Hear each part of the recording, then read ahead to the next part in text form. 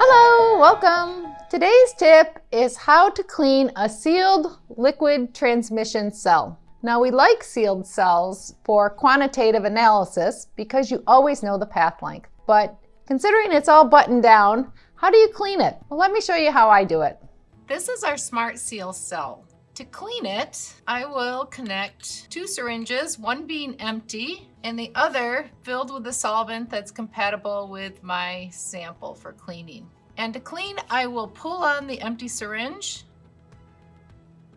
and pull the solvent through just for a little swishing. I'll then pull it back just to swish it up and clean it a little better.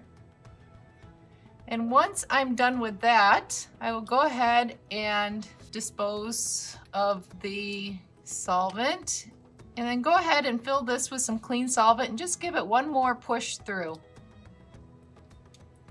And once I'm finished, I'll go ahead and connect an empty syringe and just push some air through to dry up the cell. So that's how I clean our Smart Sealed cells. So thanks for watching this week, and we'll see you next time.